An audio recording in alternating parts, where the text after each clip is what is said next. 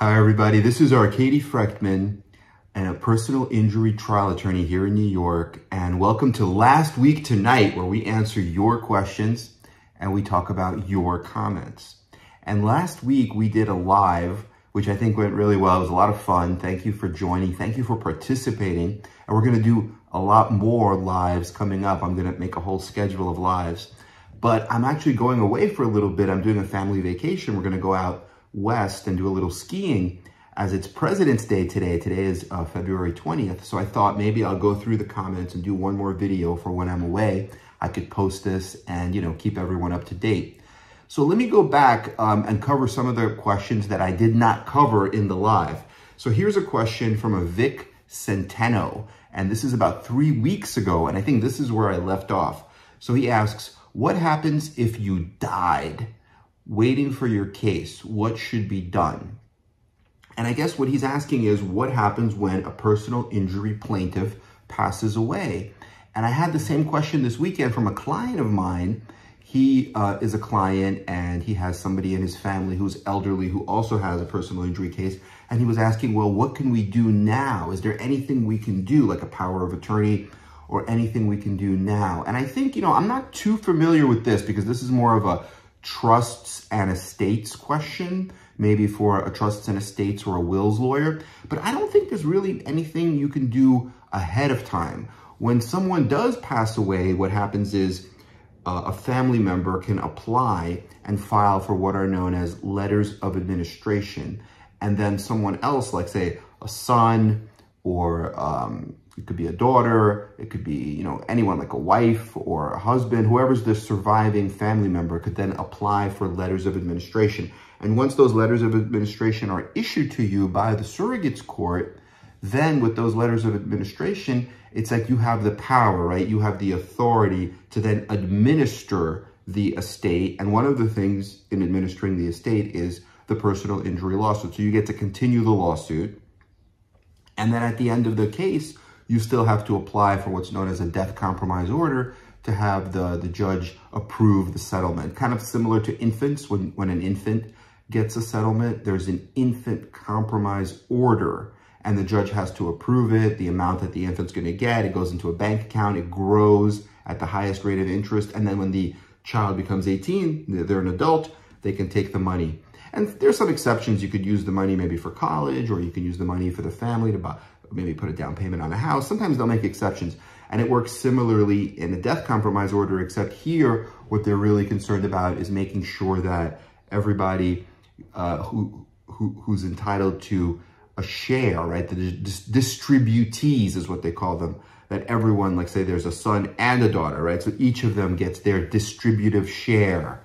So that's what they kind of look at and make sure that everybody gets paid according to the wills and trusts law of the particular state. Like here in New York, there's a certain rule. I believe the wife gets 50%, the husband gets 50%, right? If they're legally married at the time of death. So then the kids get equal shares. So basically that's how it works. But it's a little bit of a process. It's a little bit, and technically what happens also is if somebody dies, let's say I'm representing somebody, right? They're injured in a car crash, they die. I don't have a client anymore as a lawyer. I have to have the family members, right? They can hire me to continue the case since I already know the case, I've already been working on it, but they could also hire some other lawyer. Technically, a death is like a moratorium on the entire case, and then all your rights disappear, and so then the family has to hire you. So that's usually how it works with death. Okay, let's go to the next question. We have some comments here from Black Powerful says, another great video. Thank you so much. Thank you for supporting us. And then Mike Richards says, oh, okay. I think we covered this question before, perhaps. He's talking about lies or inaccuracies in a deposition. So basically, if somebody's giving a deposition, but they didn't hear or understand the question that the attorney asked, so they answered what they thought they heard, and he's saying, is it important to be completely truthful and honest to the best of one's abilities, and can that hurt you? I mean, yeah, it could. I mean, potentially it could hurt you. What I like to do with depositions is I like to really spend time with my clients before a deposition, because a deposition is very important. They're going to ask the personal injury plaintiff, the victim, a bunch of questions about liability, who's to blame, who's at fault, about damages, how their life has changed, what their treatment is, their medical care. And also they're going to ask a lot of other things, right, to try to maybe poke holes or to make the case weaker, right? A good lawyer is going to be really, really specific and and they're going to jump around, right, to make it a little bit confusing perhaps. So what I like to do is really spend time, maybe like not just one time. A lot of lawyers just say, oh, the morning of, or depositions at 10, the morning of, 9:30, call me and we'll prepare. No, I don't think that's good. If it's a big case, if you have a fusion, a brain injury, any kind of big case, a serious injury case that could be worth millions of dollars, I would prepare for it, right? You know when the deposition is. Let's say the deposition is April 15th. Well, between now and April 15th, we have a lot of time. Why don't we do like 5 preps, and each prep will be an hour, and we could space it out. We could do one in February, we could do a few in March, we could do a few in April, and that way you're really ready for it. And but going back to your question, I mean, if there's anything that you don't understand, you can just say, you know what, I don't understand the question. Can you please rephrase it, or can you please repeat it? That's fine. And the other thing that's important is listen to the question, listen to what the lawyer is asking you, make sure you understand the question, and make sure you're able to answer the question in your mind, right, before you even say a word. Now, having understood what the question is, having understood, what the answer will be, now go ahead and give the answer. So, for example, if they ask you something like, how long after the crash did you hire a lawyer? How long did you wait to hire a lawyer? You could say, well, what are they really asking me? They're asking me how long I waited. Okay, when did I hire a lawyer? I think I called a lawyer about a week later. So now I understand what the question is. I understand how I'm going to answer it. So then I say, you know what? I think it was approximately a week later.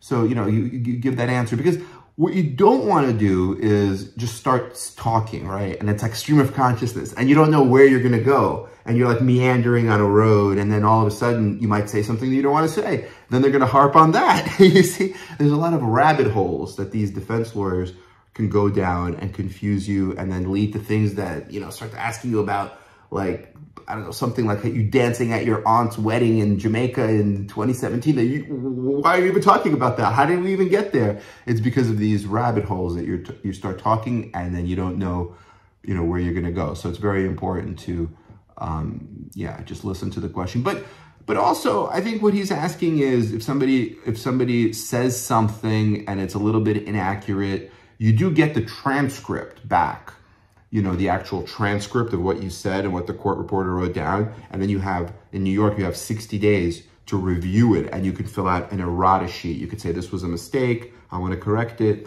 So you could do that as well, and then send that back. And now a lot of the depositions are being videotaped. So I like to videotape some of the depositions when I do depositions of defendants. Then you can play that in court. If it's a powerful deposition, it could be really helpful. Yeah. Okay, let's see what other questions we did. Here's a question for IMJ Hunter. I was hit by an 18-wheeler. I had 3 bulging discs and a concussion from the accident. I got an injection for pain management. The company has $1 million in coverage. I have a lawyer, but watching your videos, I see that having a lawyer with experience with truck cases is important. How do I know if I have the right lawyer? I want to maximize my settlement. Yeah, I mean, definitely with a truck case, you really want to get a lawyer that's familiar with trucking. And like, for example, I'm a member of the American Truck Accident Attorneys Group, and they have some of the top attorneys that actually run nationwide continuing legal educations in trucking. They actually do like something in Montana where a truck instructor goes through everything with the tractor trailer, how to drive it, and people go out to Montana. I think they're doing it again this year in May or June, and then they teach you everything, all the ins and outs of the truck. Also, you have to know like what to request. Like there's a black box that will record, like an electronic data recorder known as a black box, just like you have in airplanes. They have that in trucks. So you want to make sure you get that. But they don't always, like the insurance companies and the trucking companies don't always want to give that to you. So you might have to make a motion in court. And then with trucking, like I've discussed in other videos, there's a lot of intricacies, right? There's broker and shipper liability. They could have separate policies for the tractor versus the trailer. There's a lot of different things. So you definitely want to make sure you have an attorney who is familiar with trucking and who's a specialist in trucking. And, if you wanted to get like a second opinion, if you had any questions, just feel free to text me. I'm happy to chat with you about your case. And if you needed like a second opinion, I could give you one of the lawyers that I work with who is a member of this American Truck Accident Attorneys Group. And then they could give you like a second opinion or just a consultation, depending on where, what city it's in. But I pretty much know lawyers all over the country. We have good ones in Texas, Florida, California. I'm handling New York, but there's other trucking lawyers in the Northeast that I know that are excellent. So yeah, whatever you needed. But it's kind of hard, like, asking how do I know if I have the right lawyer? It's kind of like saying, I'm having surgery tomorrow. How do I know that my doctor is the best doctor to do this surgery? I mean, in reality, you don't, right? You just have to look at their resume, make sure that you trust them when you've met with them, make sure that they have a record, that they go to court and they get, hundreds of thousands and millions as verdicts and settlements, make sure they have a good track record, make sure you're comfortable with them. How's the communication? Are they calling you back? Are they available? Like if you text them, do they text you back? Like I was texting clients this weekend on Sunday. I try to get back to people. I mean, sometimes I can't get back to everyone either. I try to schedule things, but what I'm saying is like just your level of comfort and your level of ease with your attorney, because ultimately they're your attorney. So they're your guide. They are there to guide you through this process of a personal injury lawsuit, which is like a strange, almost like the woods, right? You don't want to go into the woods at night by yourself. And this personal injury process, civil lawsuit, is like the woods, like the dark woods. You don't want to go into the dark woods by yourself and you don't know how to get out. So this lawyer is supposed to be your guide who knows how to get out. They have a flashlight. They've been there before and they can get you out and they can get you that result. So really, whoever you're comfortable with, that's really the short answer.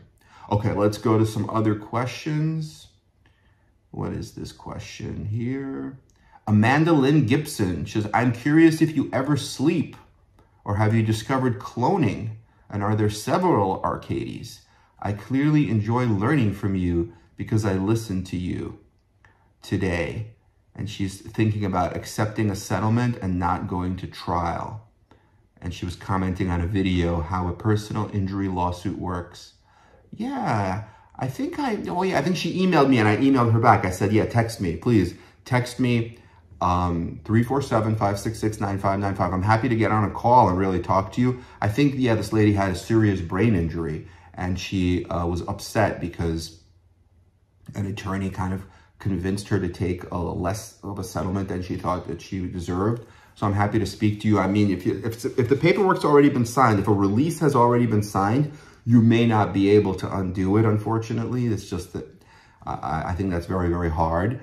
But maybe we could help, or at the very least we could give you just a consult and give you some advice and just to answer your questions. So yeah, I'm sorry to hear that you're going through that, but yeah, feel free to text me and I'm gonna reach back out as well. I think she reached out to me when I was on trial. Oh, this was an older one. This was a few weeks ago, yeah, about staying up late. I think that was because maybe I was up watching the Australian Open. I'm a tennis fan too, so that's in Australia, so you have to stay up late to watch. Maybe I was watching a match and I saw something, so I just responded.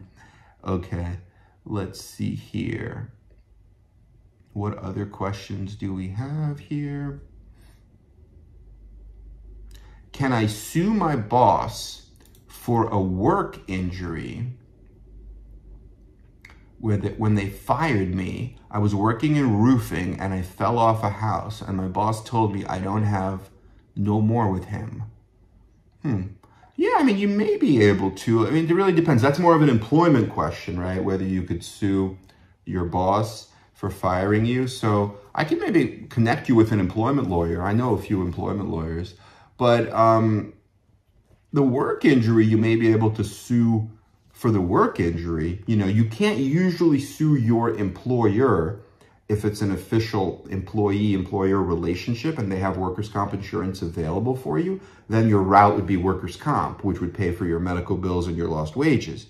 But If it's not workers' comp, right? Like let's say you're working on a big project, it's like a commercial construction, and your boss is one of the subcontractors and you fall off a roof. Well, now you could sue, in New York at least, the general contractor on the job site. If it's not your boss, because that's a third party, you could sue the owner of the construction, which is also not your boss, right? It's the landlord of that commercial construction. And that's a really strong case because that's a labor law case, either a 240 if you fell off a roof because of the lack of safety devices. So then you would get probably summary judgment on liability. And then the only question would be how much to pay you for all your damages, right? So that could be a huge case.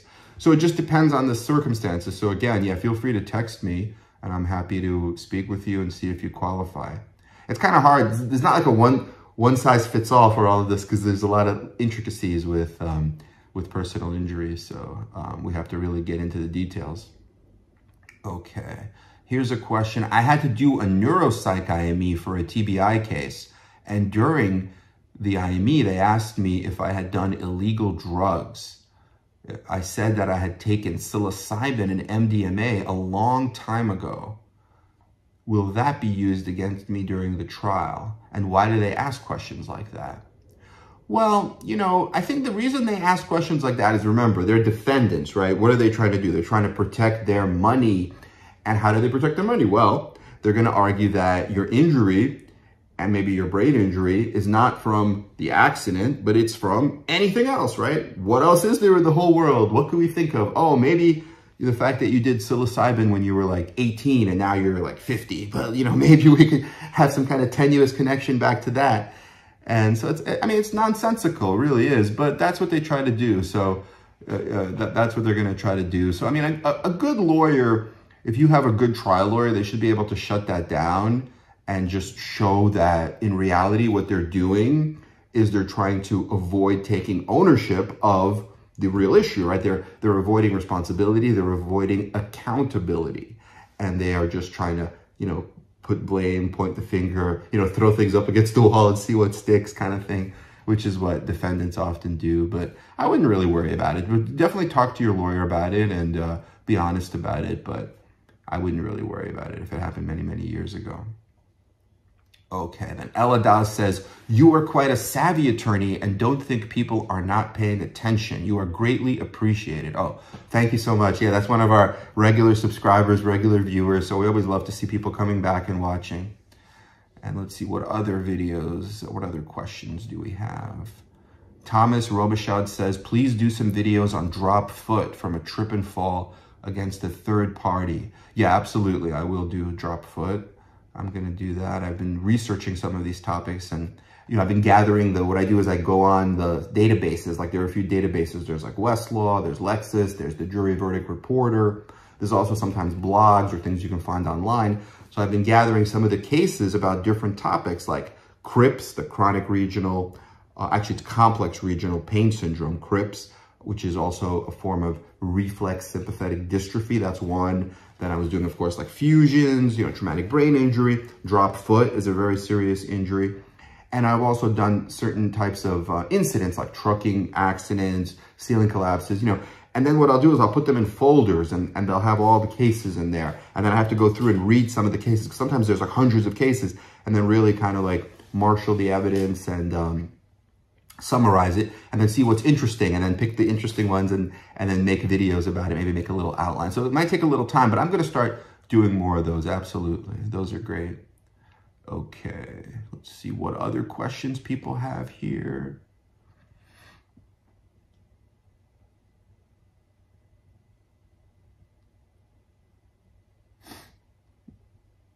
Here's a question from a Carlos Rodriguez. The potential value of a workers' comp case. I'm a 30-year-old nurse's aide in a mental department of New York Presbyterian Hospital, and I sustained an injury that resulted in treatments such as injections, a lumbar fusion, lumbar discectomy. The incident occurred 3 years ago, and I have not been able to work since then. Recently, I just completed an L5-S1 lumbar fusion a few months ago. I've been living off of workers' comp since the incident, and I would appreciate an estimate of the potential value. Yeah, that could be a really serious case. Now, if it's pure workers' comp, meaning pure workers' comp, you'd probably be getting those, you know, bi-weekly payments to reimburse you for your lost wages, as well as perhaps all your medical bills will be covered, right? So workers' comp will pay for like the fusion and all your other medical bills. So you won't have to pay for that. Then if you want to stop getting those bi-weekly payments, you could do something known as a Section 32 settlement. And the amount will really depend on your lawyer and all of the medical evidence, as well as the carrier, right? The workers' comp carrier, that's the insurance company that pays out the benefit, their lawyer, and then you go before the administrative judge, and then everything gets resolved there in a workers' comp trial or a workers' comp hearing. I'm not too familiar with the, you know, straight workers' comp. I usually do the third-party lawsuits. So I couldn't tell you exactly, but I mean, it sounds like it could be really, really serious. It should be at least, you know, a few $100,000, maybe even, I don't know if they do settlements for into the millions, but I'm pretty sure the way it works is whatever the amount is, you get that lump sum, right? And then you do like a spend down, and then you get like credit. So once the money is spent, then if the injury is still there, you could go back on getting those bi-weekly payments, the smaller payments. I'm pretty sure that's how it works. So, but yeah, definitely speak to your workers' comp lawyer about that. That's definitely a serious case. Okay, let's see what other questions we have. Here's a comment about a question, a video about best insurance companies. And then Ray asks, did you go to mediation or arbitration or court for that $1 million result for a TBI? Oh, that one, yeah, no, that one actually, we didn't do anything. We didn't go to a mediation, we didn't do an arbitration, and we didn't go to court. I mean, we did file a lawsuit, it was in court, and what I did was I sent them a letter, and it was one of those settlement opportunity letters. I said, look, this case is clearly a serious traumatic brain injury. Pay us $1 million because we see that that's all you have. It was a car that hit my client as a pedestrian, and my client had a serious traumatic brain injury with subdural hematoma as well as subdural hemorrhage. She had like bleeding inside the brain and really serious life-changing injury. She was an older woman here in Brooklyn. She was, I think, in her 60s. So I said, look, clearly it's worth the $1 million. Pay me the $1 million. And the adjuster writes back, and this was like the most ridiculous thing I've ever seen. She goes, well, how do we know that it's really serious? You know, maybe she'll get better. Meanwhile, you know, she's got like bleeding in the brain. She was admitted to the hospital for like weeks and weeks. And now she's back home, but she could never work again. She was working, you know, actively. She could never work again. And she just like doesn't remember things. Like, for example, she'll turn on the stove to cook something, and all of a sudden she'll forget that the stove is on. And so she can't watch the grandkids anymore because that's dangerous, right? So now they have to get somebody to watch her. And before she was watching the grandkids, and the parents would go off to work. So, you know, so it really changed the entire life. And this adjuster was saying something ridiculous, like, how do we know it's not just going to go away on its own? So I basically just kept sending them letters or emails. And I just said, look, whatever you guys want to do, you have 30 days.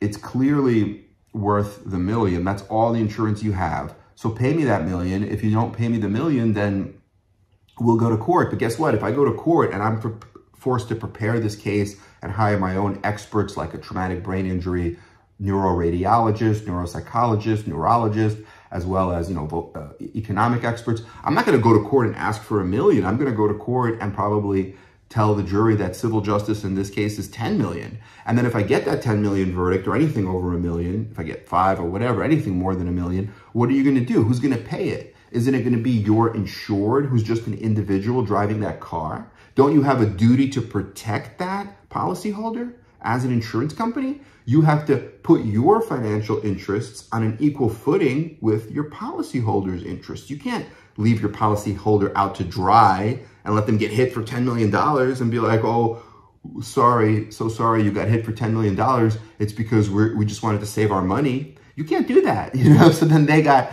really, really scared, and they just said, okay, take the $1 million. And so we took the $1 million, but that's usually, you know, that's usually a standard thing that happens in these cases.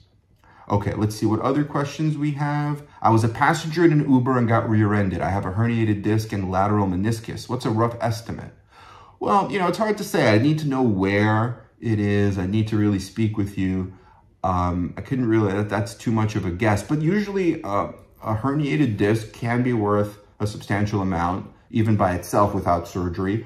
A torn meniscus, depending on if you have surgery, like an arthroscopic surgery, I would say is worth like anywhere from 100,000 to even 200,000-300,000. We even had one case go for like 650 on a torn meniscus with surgery.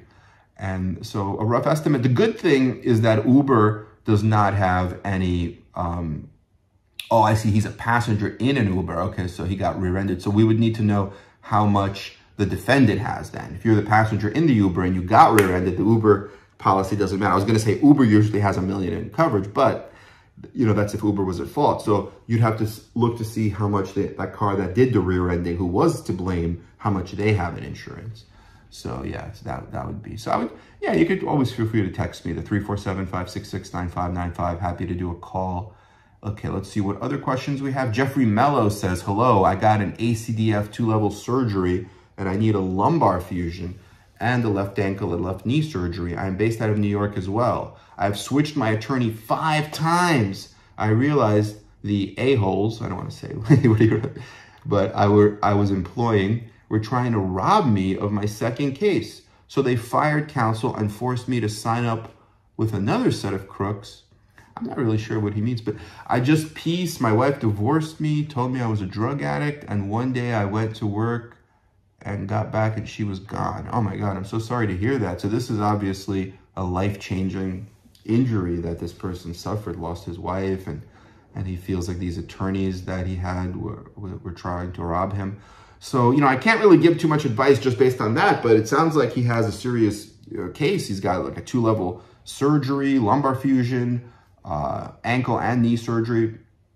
Yeah, feel free to just text me, reach out, and happy to speak with you, give you a consultation. Maybe I can help. You know, maybe I can't. Maybe it's too far along if you have all these attorneys and maybe the case is almost done. So you don't really need me to step in and help as a lawyer. Maybe you just need a consultation. We could just chat about it, but I'm happy to, you know, give you my, listen to you, you know, give you my ear and help you in any way I can. But I'm so sorry to hear that happened. But it sounds like it could definitely be a multi-million-dollar case.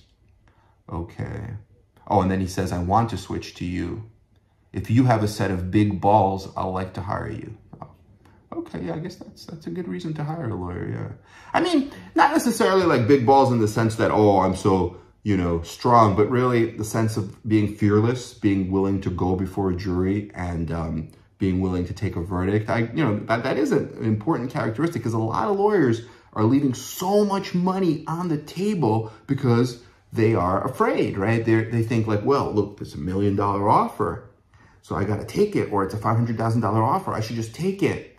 But wait a minute, this case is not a $500,000 case. This is a $5 million case. So what are you doing taking $500,000? Go to court and get more. But to go to court, you know, you have to dot your I's and cross your T's. You have to make sure all your subpoenas are out. You have to, you know, make sure you spend the money on experts. You know, there's a lot of prep work. There's a lot of little nooks and crannies that you have to take care of. It's not easy, but, you know, it's like going to war. But are you willing to go to war? And I think like some people are. Like I definitely am. I just finished a trial, you know, about 2 weeks ago now, and I'm actually missing it. I want to go back. I want to go back in the trenches. I love being on trial. It's just so much fun.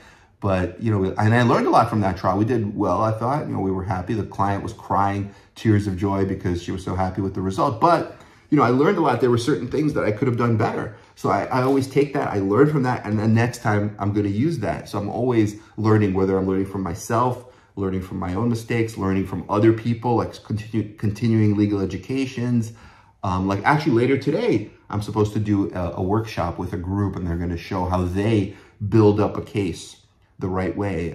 So I'm looking forward to that. I'm always learning. That's what it's all about. But yeah, if you want to switch, I mean, I don't know if I could take it, but I'd be happy to speak with you. Just give me a call, and yeah, I'm gonna actually put it right here.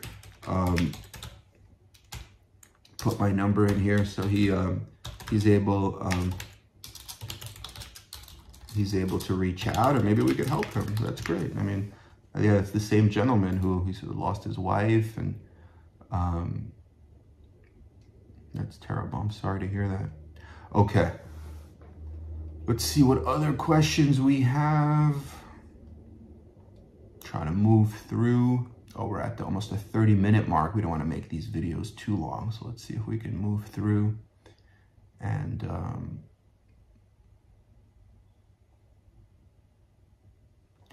Raw GTM says, I had gotten hit by a AAA truck while they were towing a customer in New York City.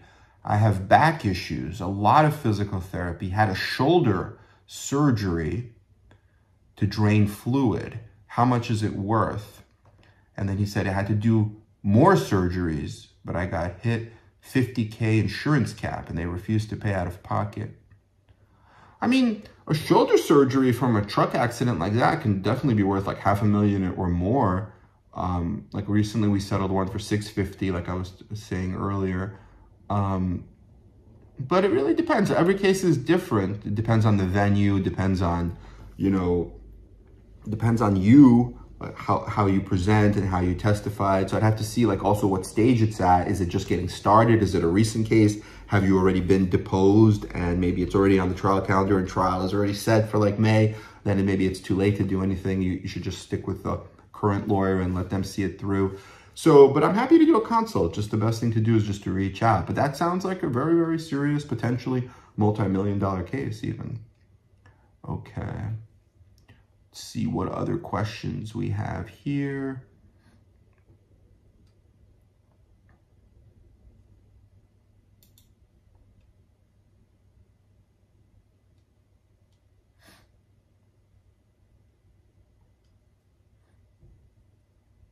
Oh, here's a quick question. Circumnavigate says, what do you recommend a plaintiff to do to prepare for trial?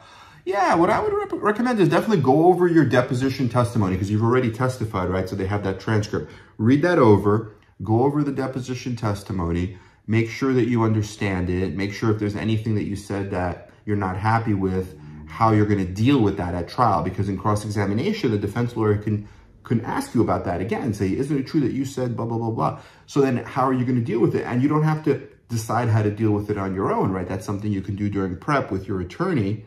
And so that's one way to really prepare. And then just be, just relax, be yourself.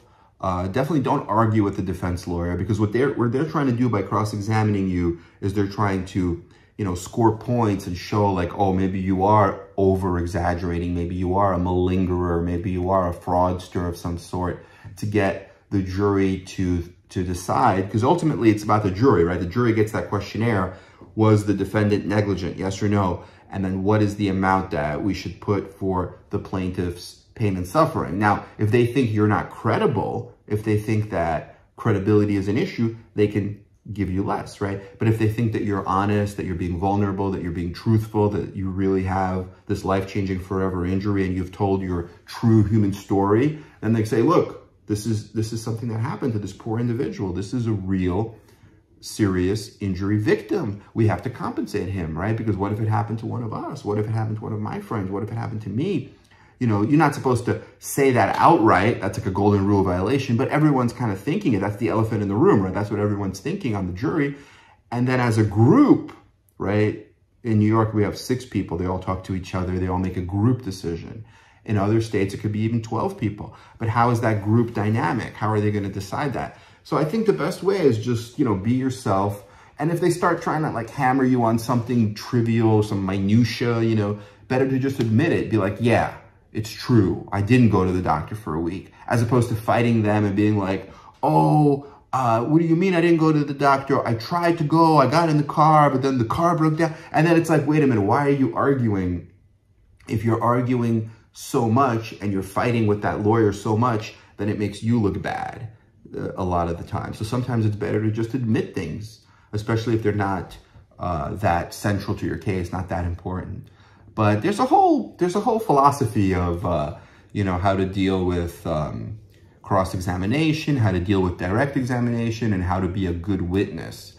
It's a whole, it takes time. Some people are just good witnesses, natural witnesses. Some people may be a little bit harder for them to be a good witness for whatever reason. Maybe they're nervous, maybe they just don't come across as credible. So, but yeah, to answer your question, to prepare, I think that's probably the best way to prepare. Just like practice, prepare with your lawyer, read through your deposition, and work on just, work on those vulnerabilities, work on those problems. Like, think to yourself, like, if I lose this case, why would I lose? What are the defense points, right? What will be, if I was defending this case, if I was the defense lawyer, what would I argue, right? And just write it down. Make like a checklist and go through it and be like, how am I going to deal with this? How am I going to deal with that? How am I going to deal with this? I think that's the best way to do it, right? Because think about it, if you're playing chess, what is the other person's move? So it's the same kind of thing. But with these cases, you see the same defenses over and over again. They're going to either say that, you know, we didn't cause it, or they're going to say that if we did cause it, that it wasn't so bad, or if it was really bad, then something else. You know, they're always going to come up with the standard defenses that they always use. So it's not usually that hard. And a good trial attorney should know all these by heart. So it's not too bad. Okay, let's do maybe like one more question, and then I guess we'll be done because we're at the 35-minute mark. Let's see.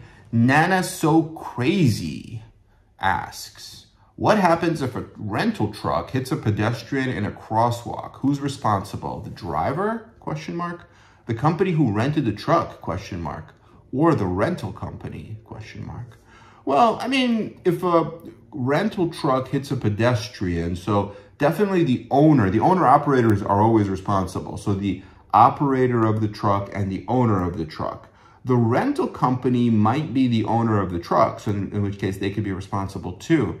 The company that rented the truck could be responsible as well, actually, because, say, for example, like, you know, if I go out and I rent a truck like at U-Haul, but then I have a business and I'm renting the truck in order to, like, say, bring party supplies. If I'm throwing a party for someone, like a birthday party, and I have all these party supplies or cakes, whatever, and I'm transporting it, it's my company that's doing it, right? I'm in the course and scope of my employment. If I then crash into somebody, my company could be on the hook too. So what I would do is just get a good lawyer and sue everyone involved.